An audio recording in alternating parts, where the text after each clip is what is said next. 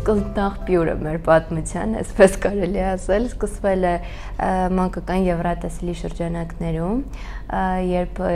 ես նույնպես, չգիտեմ, այդ ընթացքում ովքեր որ կհիշեն, նաև երգել եմ որոշ ժամանակահատված, ու այդ ժամանակ հանդես էի գալիս որպես նախընտրական մասնակից, ով ներկայացնում էր իր երգը, ու նաև այնտեղ էին կոմպոս բենդի տղաները։ Դե իհարկե իրանք արդեն անցան այդ փուլը, մեկնեցին մանկական եվրատեսիլ ներկայացնելու Հայաստանը եւ այլն, ու բնականաբար շնորհավորանքներ, ես երկրպագում էի նրանց խմբին։ Եվ ես ասեմ ձեզ, միջև մեր եվրատեսիլան այդ ամբողջ պատմությունը, այն խմբերը, որոնք որ մասնակից կային, հենց ամենատպավորիչներից մեկը իմ համար միշտ Մաշն է եղել, ու ընդհանուր եթե ճիշտ մեր տղեկի բոլորի համար այդ իրենց խումբը կային, որ բոլորը աղջիկ էին ու Դավոն էր մենակ տղա, սենց միշտ նայում էինք, ասում էինք, որ սիրուն աղջիկներ են, չէ, բասես տղեկով են, որ ու սենց ոնց որ Մաշին առաջի անգամ ծանոթանալը եղել է հանրայինի սենց ասած այդ գրիմյորկայում, որտեղ որ Մաշներ սենց մի փոքր բանձեն ուներ այդ տարիքի այդ երեխեքի համար, ինքս իր ձայնը չգիտեմ, զգացել եք թե չէ, մի քիչ խրփոտ էր, բարևար, բայց սենցի վեր, որը սենց ասի, վայ, հարհերիկ չի սիրունա, մի հատ այդ ձայնը բան սենց օրայս, վայ, ես ուր եմ ընկե։ Չէի լսել ես պատմությունը։ Հա, չէ, այդ Ռազդիվալկայի պատմությունը, ես հիշում եմ, որ իմ առաջի իրան հավանելու բաներից մեկն էր, ես էքսկլյուզիվ է հիմա, ասեմ ձեզ, ես շատ քիչ, բացի կոմպոսի տղեկից շատ քիչ մարդ գիտի, էլի, ես ամեն ինչի մասին, այդ ամեն ինչը ֆիքսելուց հետո, բայց երբ որ մենք հաղթեցինք ու այդ իմպուլսով սկսեց մեր մոտ, եթե մեր հետ օրեկան շփվում էին 5-10 հոգի մարդ, միջև դրանից հետո մեր հետ շփվում էր 100 հոգի օրեկան,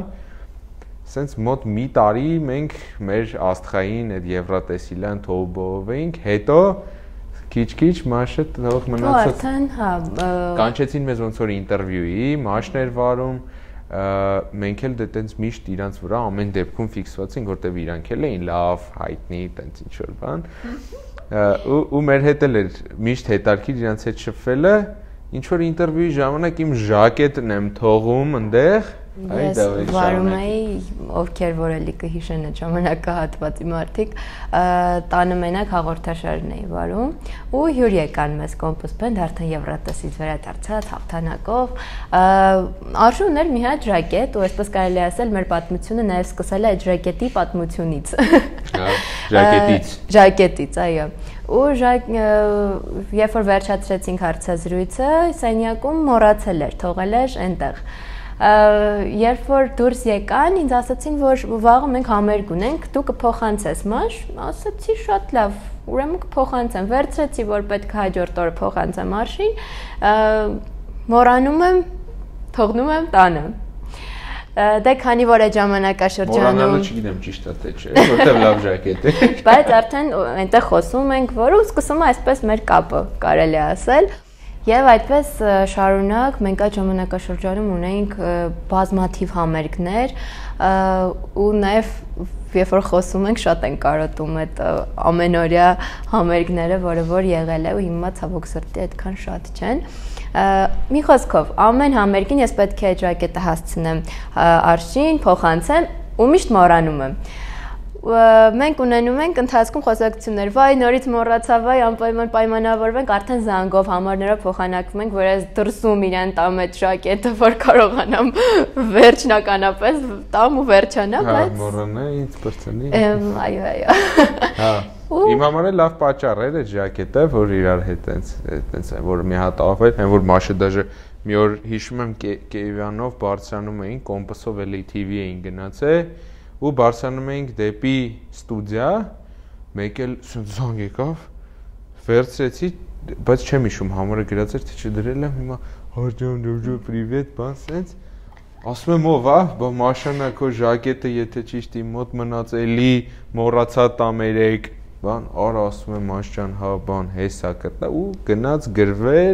գրվելուց հետո ավելի տենց ինչ-որ մոտ հանդիպել, բան, մի օր միտեղ գնանք, մի օր միտեղ ես կամ ենքում ու հենց այտենց Ու քանի որ Վալենտինի օրվա կապակցությամբ նաև մեր հարցազրույցը այսպես ասած, ուզում եմ ասեմ, որ առաջի սիրո խոստովանություն Արշը ինձ արեց իմ մենահամերգի ժամանակ։ Այդ ժամանակ էր։ Ու ես չպատասխանեցի, փախնում էի անընդհատ։ Համ ժակետը պայել էր մոտը, համ շրջանցում էր, էլի տենց։ Եվ այդպես սկսվեց մեր ընկերությունը, սկսեցինք շփվել, մեկնեց մի քանի օր հետո մեր իմ մենահամերգից հետո Մոսկվա, այդ Armenian Music Awards-ներ հրավիրել էին, գնացինք ելույթ ունենալու, մրցանակաբաշխություն ու այդ Մաշա, դու ասա արդեն, ես այդ ժամանակ եմ որ դե լավ դե ոնց է այսքան ոնց որ համզգում եմ որ ինչ որ բան ուզում ա իրար հետ լավ ենք, բայց համ էլ չի գնում այդ բանին, որ այն որ տղեկը արշ ինչ եղավ։ Դե Մաշնեն էս չէր միակ ուզողը ես էի, դες մեկ է մենահամերգի ժամանակ դες ծաղկե փնջերով բաներով, մեկ բացի իմինից էլի, իմը դաժե կարող է ամենափոքրերից մեկն էր իրանց մեջ։ Ինչ չէ, բայց ավելի մեծ սրտով էր էլի, փորձ ցույց է տալի, պրակտիկան ցույց է տալի։ Ու մեկնեց Մոսկվա մրցանակաբաշխության ու չգիտեմ ինչ այդ հեռավորությունը ինձ սկսեց էլ ավելի կապել, մոտեցնել իրեն, որոշեցի, խնդրեցի ասեցի այն ժամանակ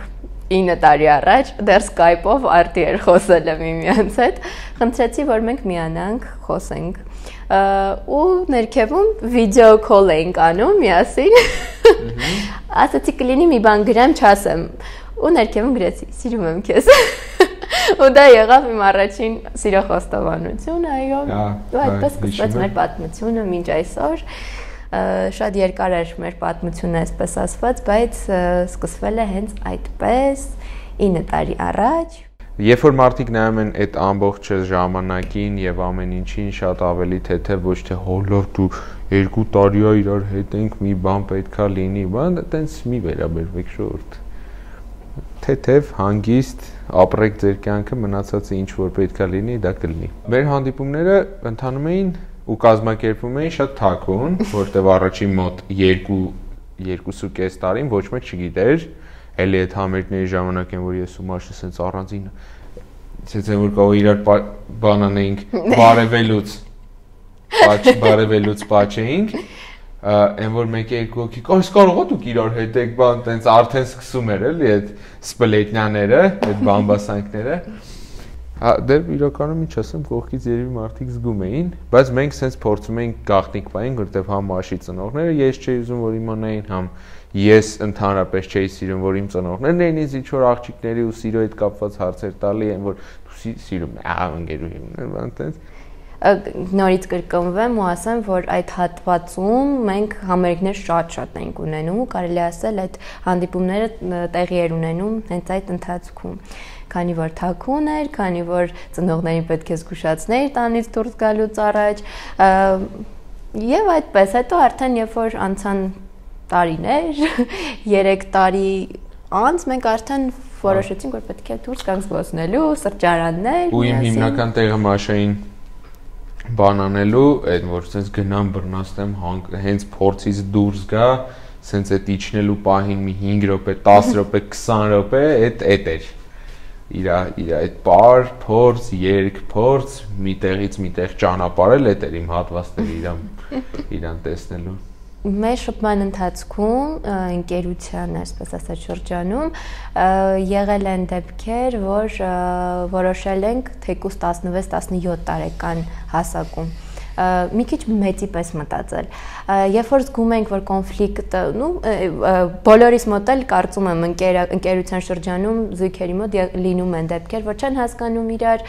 ինչ որ մի բանից դժգոհ են եւ այլն, այսպես մանեж մանջուկ կռիվներ կարելի ասել։ Մենք որոշեցինք այդ հասակում ինչ որ մի ժամանակահատված պաուզա ասված անել, ստոպ տալ։ Ու հասկացանք, որ այդ ընթացքում չենք կարողանում առանց իրար։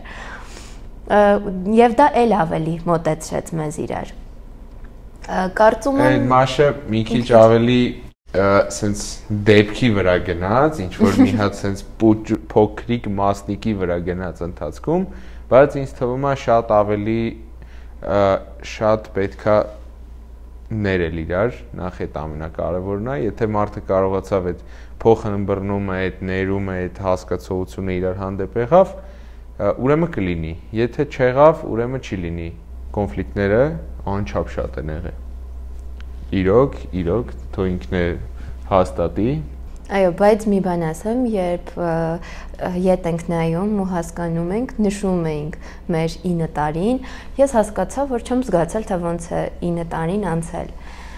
որովհետև այդ ընթացքում թե կոնֆլիկտները լավ մի կողմ դնենք, բայց կարելի ասել այդ սերը իրար հանդեպ էլ ավելի շատ է գերակշռել ու եղել է ավելի բարձր սանդղակի վրա, քան մնացած այն մանր մունր հարցերը։ Ամեն դեպքում, երբ արդեն հասանք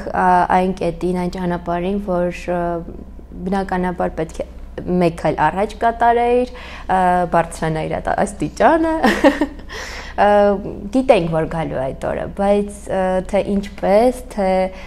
ոնց ենք պատկերացնում դա ու թե ես որպես աղջիկ էլ ավելի ռոմանտիկ մտածելակերպով ինչպես կուզենայի, ես իմ մտքերով միշտ կիսվում էի Արշի հետ։ Եվ ինչ որ 4 տարի առաջ կարող եմ 4 տարի առաջ, հա։ Պրոստը խոսալուց ինչ որ վիդեո նայելուց մեկը ասած լիներ, վայ, այ էս ինձ եմ սիրում, ինչ որ այդ անակնկալայինը բան sense-ն է, դե ես էլ ինչքան է անուշադիր չլնես, մեկը ասած է որ մնում է այդ մեջը, մեկը ինչ որ օրերից մի օր, երբ որ արդեն հասունացել էր այդ պահը, ես այդ ամեն ինչը կազմակերպում եմ, առավոտ 6-ին գնում ենք, հասնում ենք Գառնի։ Միտքով քեր որ չգիտեն, եւս մեկ անգամ ասենք, որ այս անակնկալի հենց նշանադրության միտքը իմ մոտ առաջացել է ու կազմակերպվել է։ Այո, կազմակերպվել է հուլիսի 25-ին, որ ես շատ էի ցանկանում ու դիտել էի ֆիլմ, մուլտֆիլմ կներեք, Վերքը, ավելի սենց ռուսերեն անունով է ինքը հայտնի, փուչիկներով, երբ որ տունը բարձրացնում է վերև ու դա լինում է երկու շատ սիրող զույգերի երազանք, կնոջ երազանքը։ Իսկ դա կարելի է իրականացնել իրական կյանքում օդապարիկի միջոցով, որը որ իմ երազանքն էր դարձել ու շատ իրեն անդադ ես միշտ ասում եմ շատ եմ ուզում գնանք վերև, մենակով լինենք վերևում ամպերի մեջ, սիրուն այսպես պարզ երկնքում ու դու ինձ սիրուն առաջարկություն անես, մատանին այսպես անես, դնես, ամբողջ այնց միտքը ներկայացրել եմ։ Հասնում էինք դեպի Գառնի այդ ամեն ինչը հերվից փուչիկ այդ վազդուշի շարը փչելու բանը որ տեսավ Մաշը, սենց այո, արցունքները գլորվեցին ցած։ Ես արդեն բնականաբար հասկացա ինչ է կատարվելու։ Եվ բարձացանք վերևում արդեն պետք է մատանին դնի իմ մատին, բայց հանում ես շատ սիրուն ոսկեգույն, այսենց մեծ, այնց զրքարով, սենց ու արևի տակ է այդ քարը ոնց էր պսպղում, ժողովուրդ ես միջև հիմա զարմանում եմ, անկեղծ ասեմ, ինչ որ սովորական տենց այն մեր խանութներից առած բիժուտերիա։ Այո։ Ինքը բիժուտերիա 2-3 հազար դրամ արժեր, բայց ընենց պսպղած այդ օր առավոտը, որ դժ պլանավորել էի իրան բանան էի տենց, ոնց են ասում, վախեցնեի էլի ու խապեի, տենց պրանկ անեինք փոքր, այդ մատանին սենց հանում եմ ու այդ վիդեոյում կարող եք տեսնել, մաշն էլ սենց խառնվում է իրար ու ես իրա լացկան խասյատ իմանալով վախեցող Են շուտ եմ ասում, որ ընկավ ծիծայեսա իսկականս Որ կարող է գնայել մատանու հետ միասին դեպի ցած Հա, աստի նես չլնի Ես միշտ երբ շփվել եմ Արշի հետ ինքը ասել է ինձ Մարշ, միշտ պետք է լինենք, ինչ կարգավիճակում է լինենք, պետք է ընկերներ լինենք իրար հանդեպ եթե լինենք մարդու կին, այսպես եմ վատ ասած, պետք է չմոռանանք, որ ընկերներ ենք,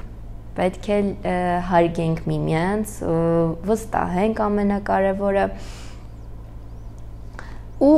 մեր ամուսնությունից հետո ես մինչև օրս էլ ասում եմ, Արշ, չեմ հավատում, որ գնում ենք ձեր տուն ու ես պետքա մնամ ձեր տանը։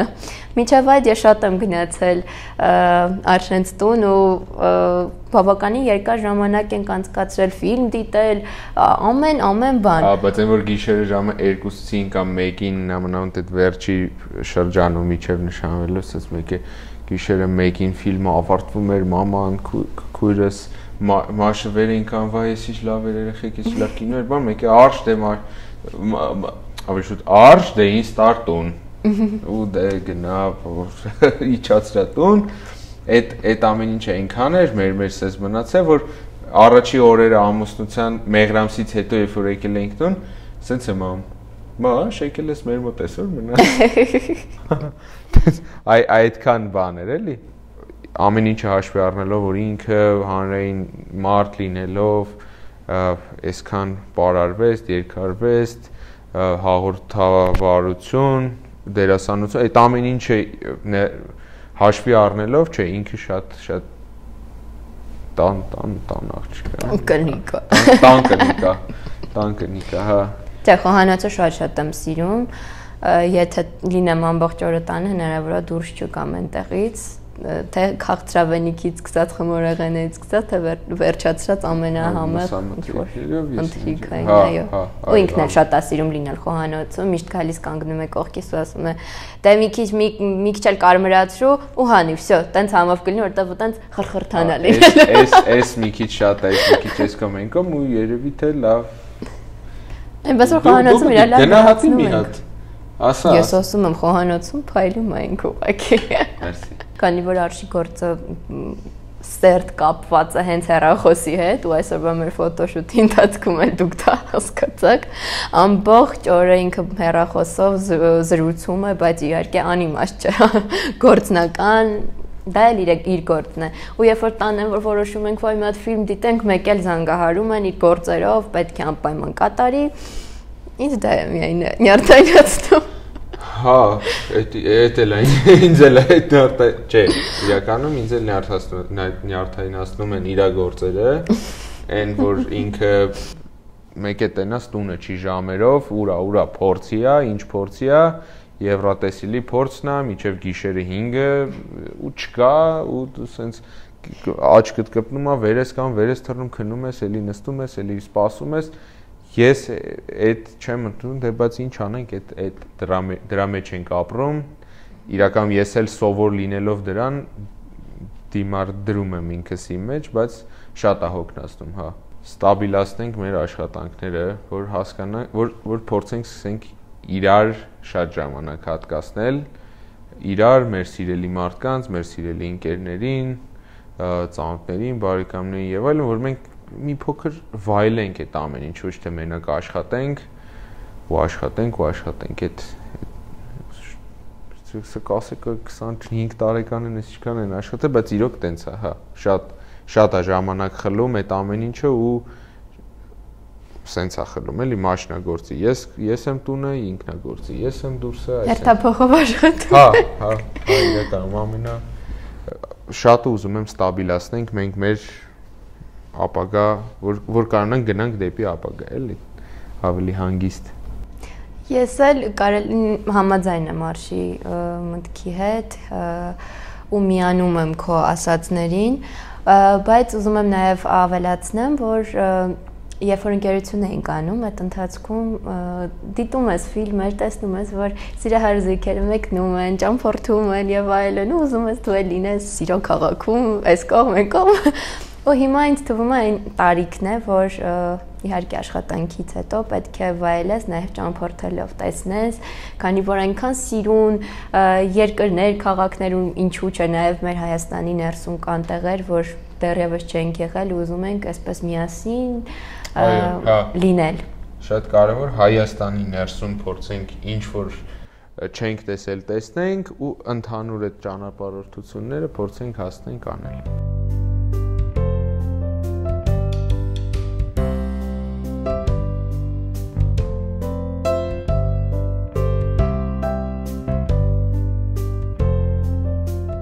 Արշ, կարող ես նշել այն օրը, երբ մենք առաջին անգամ հանդիպեցինք, որպես արդեն ընկերուհի։ Տեսնեմ կհիշես, թե չէ։ Հունվարի 21։ Հա? 21 ու 22 դաժ այդել եմ, հիշում եմ, որ իմ մոտ միշտ անցի 21-ին քննությունները ինստիտուտում միշտ այնց 22 կամ 23 էին կան։ Բայց վերջնականը 21։ Ճիշտ էր։ Կարող ես հիշել մեր բակը ֆիլմի պրեմիերայի ժամանակ ես ինչ հագուստով եմ եղել։ Գույնը Սպիտակ։ Բայց մոտ ես։ Նկարները հիշի։ Կրեմովի։ Ահա։ Շու կրեմովի։ Մենակ կրեմովի։ Մաշկն է։ Մորնը։ Սխալ եմ ասում, լավ ասած։ Չէ, ճիշտ ես, գույնը ճիշտ ես ասում։ Բա ի՞նչն եմ սխալ ասում։ Դե մի քիչ ներկայացրու կիսաշրջազգեստովեի շալվարով։ Հիշում եմ, ինչ որ բան էր, փայլփլուն էր, վերևը, ներքևը նորմալ։ Ու ես հիմա Նոր։ Ես քեզ հուշում եմ տալիս, փայլփլուն այո։ Այո։ Ճիշտ է։ Դա էլ ճիշտ ասաց։ Առաջի անգամ երբ որ տեսել ես Compass Band խումբը, ում վրա ես ամենաշատ ուշադրություն դարձրել։ Դե քանի որ ծանոթ եմ եղել Դավիթ Պարոնիկյանին հետ։ Շփումը Դավիթի հետ ավելի շատ է եղել։ Լավն է։ Դեյվը ինտերվյուն նայեց, հաստատ գնահատի քո անկեղծ պատասխանը։ Դե հա, Դավիթի հետ մենք մինչև Compass Band-ը ուրիշ պրոյեկտներում ենք հանդես եկել, ու որ խումբը տեսնում եք, բնականաբար Դավիթին էի առանձնացնում խմբից, քանի որ շփումը իր հետ էր եղել։ Դե հետո արդեն Չէ, ուզում էի տենայի անկեղծ կպատասխանել, լավ էս ուրիշ հարցեր ես մեր մասին։ Որ ասա, ես միայն քեզ եմ տեսել այդ խմբում, դու էի միակնոա կրկնել։ Դե հակար ասի, տասեի ում ես հավանել, այդքան պրովոկացիոն հարցը չէի տա։ Անփոխարինելի ես։ Լավ, այսինքն երկուս են գնում առաջ, ես երկրորդը տամ, երբ որ ես տնից դուրս եմ գալիս, առաջի բանը որ վերցնում եմ, որն է, ինչ իրեն վերցնում։ Ես կասեմ 3 կետերը։ Միշտ երբ որ ինքը տանից դուրս է գալիս, ասում է հեռախոս բումաժնիկ նաուշնիկ, մոտսա գնացի։ Միշտ։ Ու բայց իրականում կարող է այդ հեռախոսը զարաթկայի լինի։ Չի վերցրել։ Բումաժնիկը դարակուն լինի, նաուշնիկներն լրիվ ուրիշ է, բայց ես տենց հեռախոս բումաժնիկ նաուշնիկ, հա դուս եկան գնացին, վեր։ Ու ներքևից հեռախոս եթե մոտ է, մի հատ բանալիներ իջացրու դիլիվ թողի չնի ներքևը։ Հա, ճիշտ ասում։ Իմ սիրած ֆիլմը կամ երկուսը կամ երեքը, որտեվ իրանք հենց այդքանն են, էլի։ Ֆիլմասեր։ Հա, իհարկե։ Բայց մեր ֆիլմերը չասես, էլի։ Մեր ֆիլմը, չէ։ Նկարած ֆիլմերը։ Առաջինը կարծում եմ ըստ սանդղակի, եթե ճիշտ կասեմ, Հոբիտն է, հա? Հա։ Հա։ Երկրորդը Հարի Փոթեր։ Որպես լավագույնների ցանկում։ Մեկ էլ մի վարքյան, երրորդն էլ կասեմ։ Star Wars։ Ես ինձ խառնեց իրար։ Շատ է իր մոտ մի քիչ կարելի ասել։ Հաշվենք, հա, իրոք Lord of the Rings-ն է, Հարի Փոթերը որպես այդ մանկություն եւ այլն, Star Wars-ն էլ իմ ամենասիրած, հա, էլի ֆենտեզի ժանրի կինոն է։ Շատ են ֆիլմերը, բայց կարծում եմ ճիշտ ես ասում, բայց ամենակարևորը առաջինն էր դա Lord of the Rings ու Hobbit-ն է։ Ինչ ամենաշատը չեմ սիրում ես ուտել։ Գարչիցա։ Ճիշտ ասում։ Գարչիցա, ասեմ որ այն օրը գնացել ենք բան սրճարան բան ենք ուտում, մեկը sense սպոնսից գլուխը դեմքը ծարմարեց այս կամ այն կամ մեկը sense հա գնել գարչիցա կա մեջը ասում ինչ իմանամ հայելը մետ նայս թե ինչ ասես ով ասես կա մեջը դու ստեից գարչիցայի համ ես առնում վերջը մապցողուն կանչեցինք ասցինք իրոք կա գարչիցա հա մի փոքր եսի մի որ գարչիցայի արմարտ ասում դու կեսը կերտ կտաս ես կտեմ մնացածը Բարահանդես նախագծում երբ որ մասնակցել եմ կարող ես ասել զույգի անունը ում հետ էի մասնակցում մի փոքր հուշում եմ տայս բարահանդեսային նախագիծներ որ Գրիշա Աղախանյան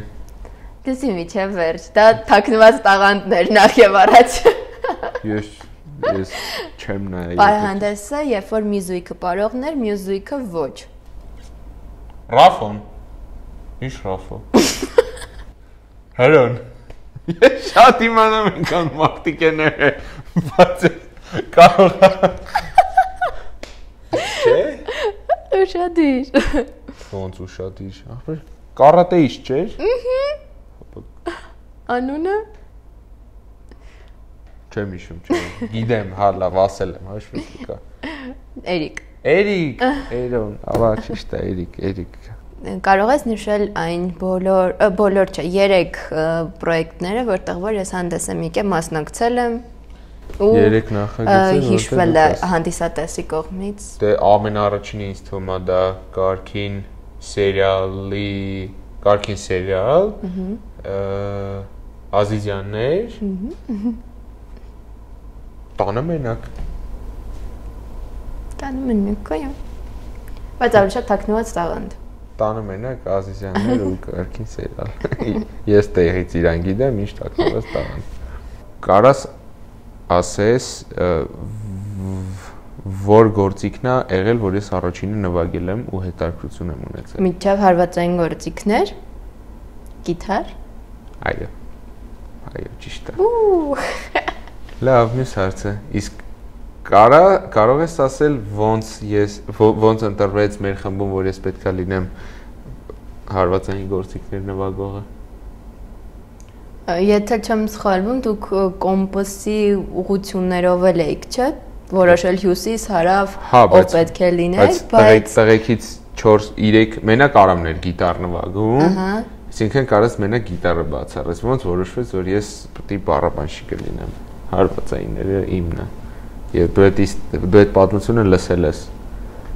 շատ անգամներ։ Չեմ հիշում։ Դե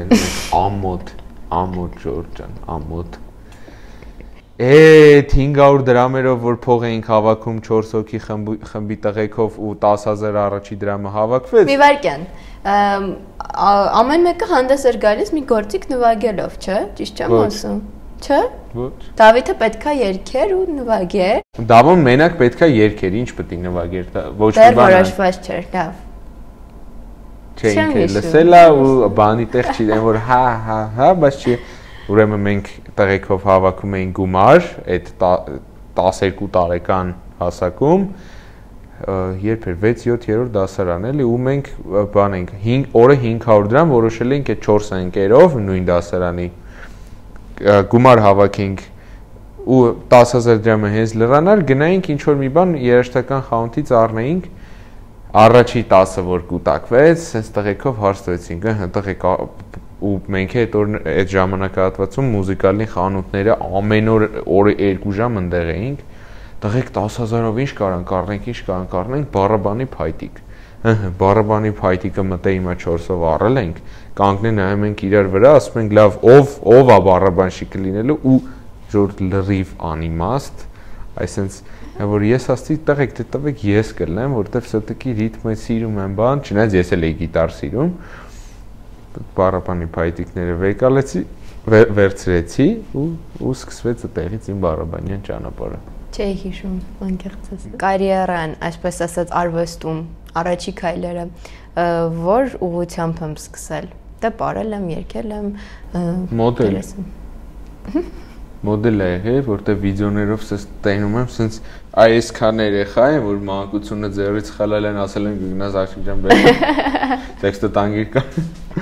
Չէ, ինքը սենց կլոր է իր սիրուն պուճուր թշիկներով, կարմիր դեմքով, այն ժամանակ այդ 2000 թվականներն է, սենց փորիկները, շորիկները։ Հա, սենց փորփորտիկներով ասված շորիկով, սենց դուս էր կա։ Հա, դաժե վիդեոն եմ տեսել։ Տանը ինչից եմ ամենաշատը ներվայնանում։ Որ ես անդադ հավաքում եմ։ Էտել, ուրիշ։ Քո թափածներ։ Քո թափածները։ Շեշտը։ Քո լարերը։ Լարերը, վաու։ Մի անկյունում հա ունի լարեր, որ անընդհատ մեկը միանում է ժամացույցին, որ լիցքավորի, մյուսը հեռախոս, մյուսը MacBook։ Ու այդ լարերից եմ հանրվել։